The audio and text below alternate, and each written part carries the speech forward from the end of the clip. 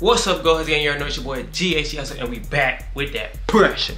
As you can see from that title, we'll be doing a PSA Dagger unboxing. I literally only bought this because you guys requested this gun. Honestly, I'm kind of stacked on 9mm pistols. I'm really curious about this gun because I'm trying to see if it's hype or is it really pressure. Running on that pack, smoking on this dope, also known as pack. Yeah, we got them gas, we won't cut no slack. So as you can see, it does come with a soft pistol case, and it does have a little stitching right there with the PSA and the Dagger logo. I think that's kind of fire right there.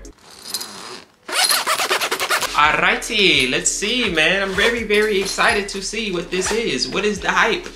So as you can see, we have the PSA stickers, and then down here we have the PSA gun. Let's go to the stickers. Oh, what's this? All right, so this is my receipt. Oh yeah. God dog, $48 for an FFL transfer. That is ridiculous, bro. Comment down below, how much do you guys pay for transfers where you at? They wasn't $48 at first. I could have sworn it was $20 at first. Looks like I'm gonna be finding a new FFL to be transferring my guns. $40? That's a box of ammo, bro. You do have a PSA Dagger sticker. That thing is pressure. Most definitely gonna slap that on my sticker table. And then we have this Palmetto State Armory sticker. Probably put that on my safe. I think this sticker is fire though. The PSA Dagger sticker, their logo that's pressure right there. So they send you this barcode for the manual instead of sending a big package that nobody reads. RMR optic plate, and of course you gotta get the lock that nobody uses. You have their logo on the lock. So let's look at the PSA Dagger. Yes, Lord. Let's take this little orange tip out. Where'd it go? Oh, as you can see, no bullet in the chamber. And then where is the mag? And then we come with one mag. The freak, one mag. That's it. One measly mag. That's it? How much does this mag hold, bro? Cause y'all, this better be an infinity mag. We're gonna send one mag. It's a P mag, 15 round P mag. You get one 15 round P mag. Looks all scratched up, by the way. What are y'all doing? Recycling mags? Come on, man. At least let me get a nice clean mag. Okay. So this is how it looks with the mag in there. And I gotta say, man, it looks kind of fire. I'm not gonna lie, I'm not gonna stunt you. It's really giving P80 vibes, I'm not gonna lie. But not just your average P80, okay? It's giving me big P80 vibes. So you got P80 and then you got big P80. Cause it's like a Glock clone. Like, come on, man. Anybody can tell that this is a Glock clone, a knockoff Gen 3 Glock. Gen 3 Glock, PSA Dagger. PSA Dagger, Gen 3 Glock. You can tell they're very similar, but you can tell that they're different at the same time. Gen 3 Glock has the finger grooves, and then they don't really have the finger grooves, but they do have a little groove right there for your finger. It looked like the flashlight rail is a little more extended than the Gen 3 Glock. Hold on. We not doing this. We not comparing this. But we do gotta look at the slide release. Come on, man. Slide release gives it away. But we not comparing this. So this bad boy cost me about $359.99. That's a great way to just say $360. As you can see from the front, it comes with a threaded barrel. That's pressure. As you can see in the front of the slide, those little cuts right there, they put that there for scientific purposes, all right?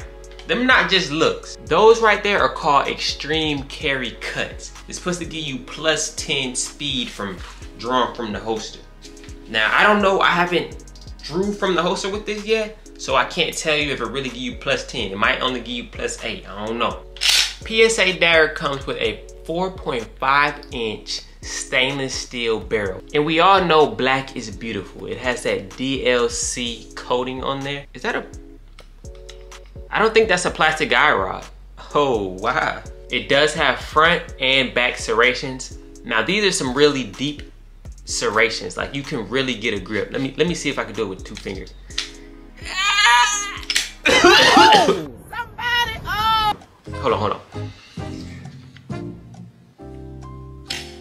on, let's drop the mag. Let's try it again.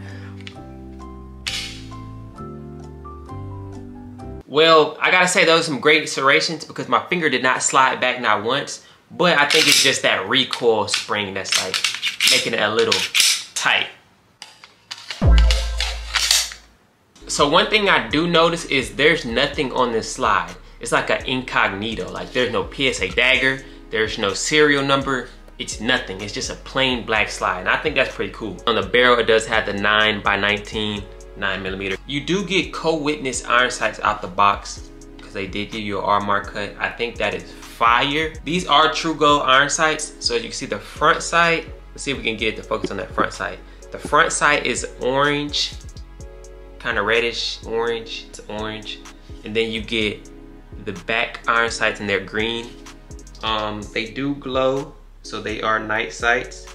Yeah, the front sight glows green, back sight glows green. That's that pressure water right there. I believe I said this already, but it does have the RMR cut. So that is the slide. I'm looking at the slide plate and I don't think these are the same as Glock slide plates. So you might have a little issue if you like changing out your slide plate. Let me see right quick. Let's see. No, it's the same slide plate. I take that back. Most definitely the same slide plate. You do have a polymer frame. It does have a nice curve up there, you know what I'm saying, to protect yourself from the slide bite. As you can see, no slide bite, no slide bite, no slide bite. It looks like the mag release is only made for right-handed people. You cannot swap the mag releases. So you're left-handed, I don't know, man, you gotta hit them with a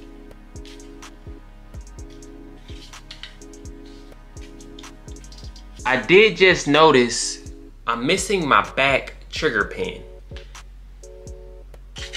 It does have some nice texturing on there. It's not rough, but it's not soft. I would give it a, you're leaning more towards the soft texturing. If I can describe it with my own words, it'd be like a mesh texturing. It looks pretty cool, I'm not gonna lie. They even have some in the front for where your fingers go, and then even on the back for where your palm sits. Pretty nice. As you can see, that trigger guard has some little grooves right there. Nice, cool little grooves right there. And then they even have like a little knuckle cut right there for you. And then one thing I did notice back here is they left some little cuts right here. They cut this open so you can grab that mag. That is genius right there. That is very genius right there. Because sometimes when you drop the mag doesn't drop. Not saying Palmetto State guns, but I'm just saying like guns period. Sometimes you try to drop the mag and the mag don't drop. So they left you a little more space right there so you can just yank that gun out. Gen 3 mag release, so it's kind of small. You might gotta look for it, you might not, who knows. Bang, bang. But I'm liking this, man. I gotta say from the looks, it's a cop. The incognito black, not too much branding on there. Oh yeah, you do have Palmetto State on the frame, but like it just kind of blends in. Like it looks kind of cool to me. So I do have a scale right here. Don't ask me why. Just know I got a scale. So let's see how much this thing weighs. Hold on, we gotta wait till it hits 0. There we go. Let's see. It weighs 1 pound 7 ounces. Let's get this thing loaded up and see how much it weighs loaded. Well, I just took the mag from my Gen 3 Glock and it fits right in, no issues. So let's just see. We have 15 rounds in there, and now we're at 1 pound 13 ounces. Obviously the gold plated mag plate could play a role, and depending on what grains you use and what ammo you use could also play a role. Okay, so this is a Gen 3 Glock mag. Let's see, this is my Glock 17 Glock mag. Let's see about that one. Nice, nice. Just a little wiggle. I'm sure that wouldn't be an issue though. Let's try my Glock 19X mag. Obviously this will work. Ooh, I like that one. That one looked nice. And now we have that Glock Extendo. Yes, Lord. Kind of liking that. Nice for EDC. So far from unboxing a PSA Dagger Compact, I can say I'm kind of liking it. And I mean, it does kind of make sense since it's a Glock Gen 3 knockoff. So now I'm very interested to get this out to the range and put some rounds through this bad boy and see how she shoots. But I gotta say, from the price point, you do get a whole lot of gun for this price point. My only concerns now is how many rounds can it take? How many rounds can it take? How much beating can this thing take? Y'all thinking what I'm thinking? Because if we thinking the same thing, I'm thinking a torture test.